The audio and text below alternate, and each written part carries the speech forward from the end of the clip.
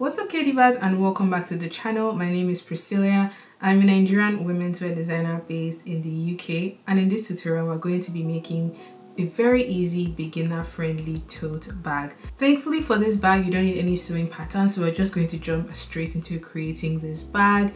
I'm also going to be customizing my tote bag using my Cricut maker, Easy Press and Easy Press mat, and this video is sponsored by Cricut, so make sure to keep watching to the end to follow the entire process. And I promise you, it's actually very easy. I made this bag in half a day. If you do enjoy this video, do give it a thumbs up, share it to anyone that I think will find it useful to watch.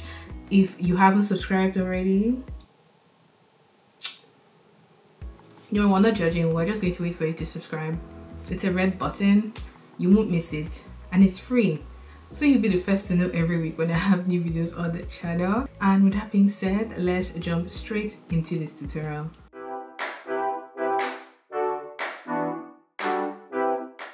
I have gone ahead to cut out the main pieces for the tote bag. I have the main body, which is this orange felt fabric. I also cut in the same dimension iron-on interfacing and the lining fabric, and the dimension is 30 by 15 inches.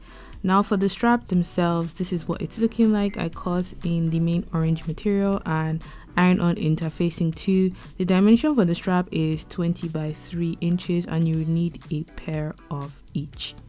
Now moving on to the next stage of creating this tote bag, I'm going to go ahead and customize the front side of the bag first before stitching it up together. Now I'm folding it in half like so, and then I'm going to go in and fold in the base by about 2.5 inches. So this guides me on how wide my graphic can be. Now that I have that there, I'm just marking 2.5 inches below the top edge with a chalk. I want my design to be about 8 inches tall, so it sits nicely on the front of the bag and is not too big and is not too small as well. Once I have that marked away, I'm going to set this aside and work on creating my graphic. I'm going to be cutting my graphic out with the Cricut Maker 3. Huge thanks to Cricut for sponsoring this video, for keeping the lights on, and for keeping the channel going. I worked with them in the past and I'm excited to work with them again on this project. So I'm going to be using my Maker 3 in addition to my Easy Press 2 and my Easy Press mat. These tools just ensure that I create a graphic that is really good and stays put on my tote bag. Now this is a closer look at the Maker 3. I'm going to leave a link down below for anyone who wants to check these out. These tools give you the opportunity to add very cool designs to apparel, homeware, accessories, the list goes on and on. For my graphic, I'm going to be working with a smart iron-on in black, and that is what I have here. The cool thing about the iron-on is you can just feed it into the machine and cut it out without needing a mat. One side is glossy and the other side is matte. Once that is all settled, I'm going to go onto the Cricut Design Space software. This is where the magic really happens in my opinion, because they already have so many great recommended designs that you can try out if you don't know what to even work with. They have cool templates, text, fonts, shapes. So you can create your entire design on the Design Space software and then cut it on your Maker machine.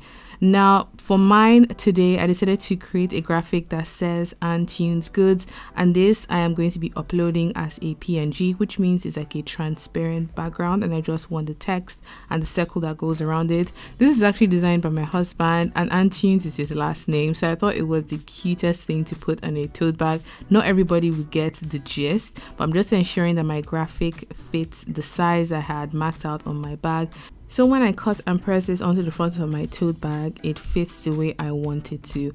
Starting out, you can explore all of the text, the templates, the shapes that come with the Design Space software. If you don't know where to start, there are so many good suggestions in there, so you can have a play around with your Maker machine. Now once I'm happy with the dimension of my graphic, I'm going to go ahead and click Make It. And with text, don't forget to click that mirror so when it's printed out and is pressed on, it reads correctly. I'm going to go ahead and click Continue and choose the material. In my case, I'm working with Smart Iron-On. Ensure my fine point blade is loaded in place. And once I have that there, I'm going to go onto my Maker 3 machine. Now you see that that button is already blinking. It's a sign that I need to load my my smart iron on, which I'm doing in here. And once I have that loaded correctly, ensuring that the edges of the smart iron on are under those clamps on the side, I'm going to go ahead and click the load button so it feeds the material into the machine. I've left enough space on the back so as this thing is moving back and forth, nothing stops it or nothing ruins my process, because I want this to turn out perfect.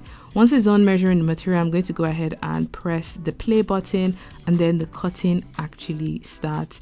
I will always be fascinated by how precise the precision of this cutting machine is on another level, and it gives you such clean lines, whether it's text, whether it's shapes, whether it's actual illustrations, whatever you decide to cut and press onto apparel, clothing, accessories, homeware, the list goes on and on. I give a thumbs up to that. Once it's done cutting, I'm going to go ahead and unload the machine and then use my guillotine to cut down my smart iron on so I can save what is left for next time I want to create another design. I'm just going to feed that through, place down the ruler, and then cut out the part that has the graphic design already cut out by my maker machine. Just going to trim that even down because I want to save every last bit of my smart iron on so I can use it again next time.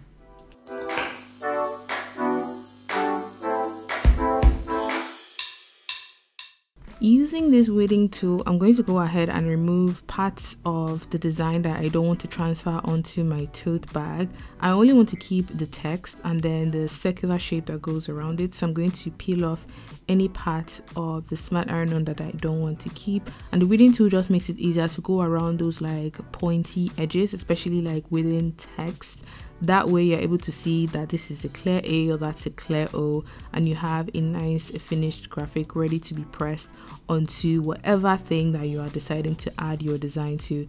Now this is what mine is looking like right now. It's looking really nice and cool, and I'm going to go ahead to grab my Cricut Easy Press 2. This I've already plugged into place and set the temperature for 180 at first and 30 seconds press time. Once it's ready to press, that button on the side turns green, and I'm going to be pressing on my easy press mat. That way I just avoid any errors or water or anything ruining my design. I'm going in here to lay down the front of my tote nice and flat, ensuring that it is somewhat centered on my easy press mat. Then I'm going to grab the smart iron on with the cutout graphic already in place. And I say centering and ensuring that everything is correct and is to your liking is important at this stage, because once you press it down, there's no going back. So once I have that there like so, I'm going to flip it to the wrong side, and I'm going to be pressing on the wrong side of the material. I'm just going to lay this down like this, and then grab my easy press and press it over on the wrong side like so.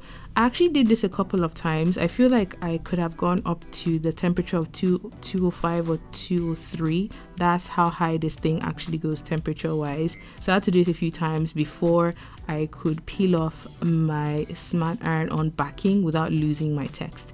So now I'm just going in to peel off the backing paper like so. I was so careful because I had done this thing a few times and I didn't want to ruin my graphic coming on my tote bag, but this is what it looks like. I love the outcome. I think my husband just found it amusing that I put his last name on a tote bag, but I don't know, I love it. Anyways, we're going to go ahead to join the tote bag pieces all together, and out of camera I had pressed my iron-on interfacing on the wrong side of my straps and on my main tote bag itself.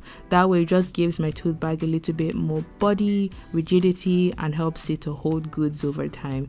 Now on my straps, I'm going to go ahead to fold it like this and iron it down, and then fold in the corners. So once I have that fold in place, I can take this to my machine and actually stitch along the folded edge. This I'm going to repeat for both straps, so that way they are ready to be joined to the main tote body bag. Now I'm stitching on a very narrow edge stitch. I'm so glad I had an industrial machine at this point, because this was a very thick stitch. It was like 4 layers to get through.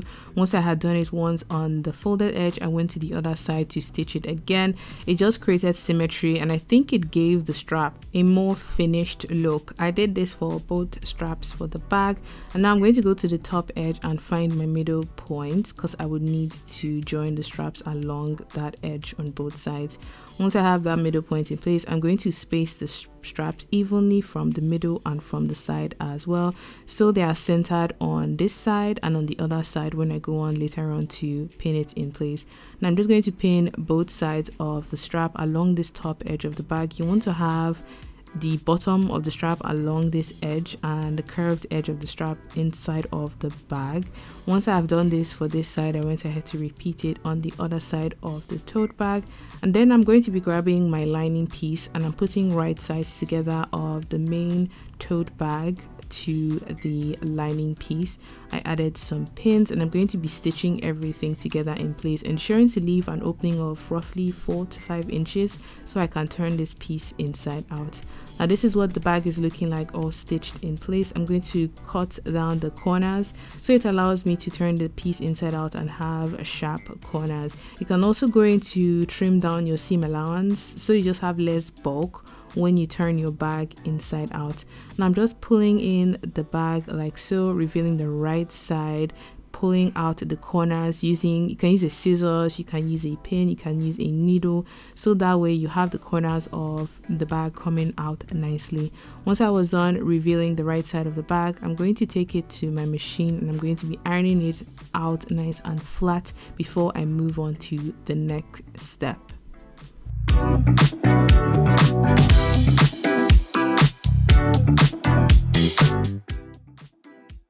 After ironing the tote bag, this is what it looks like. Everything came together really nicely, but we still have that opening that we left to turn the bag inside out.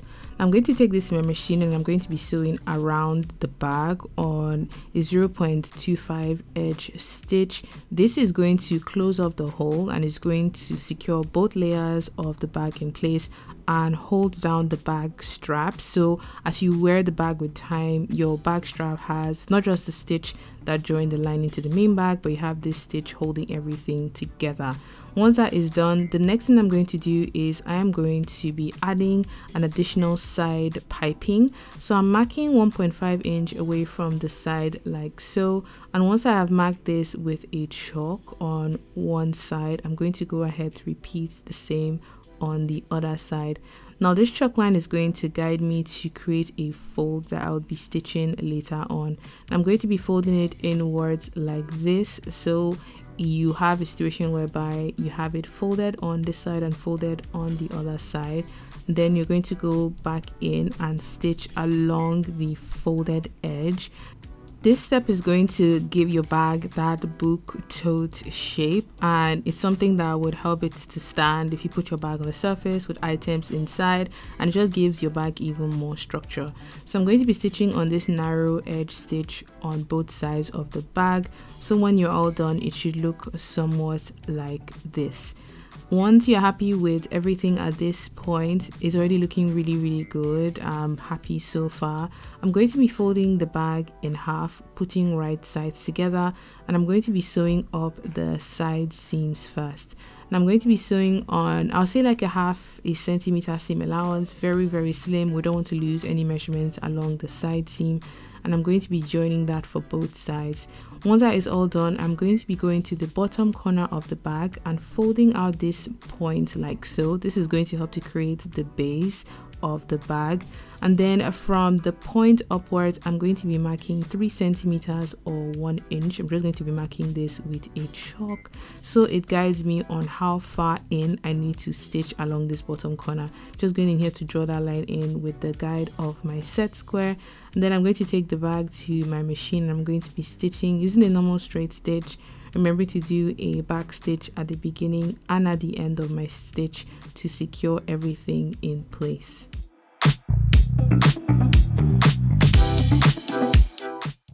I went ahead to repeat the same step for the other side of the bag, and I'm going to turn this inside out to reveal the right side. You can also go in to tack that pointy angle to the side seam if you don't want it going in and out, but I thought it looked really cool like this, and this is the bag all done.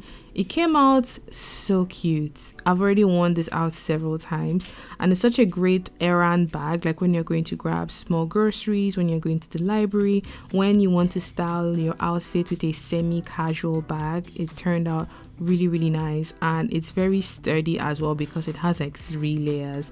Thanks to Cricut once again for making this project possible. I hope you guys enjoyed watching this video. If you did, do give it a thumbs up, leave your thoughts and ideas down below, and I'll see you next time.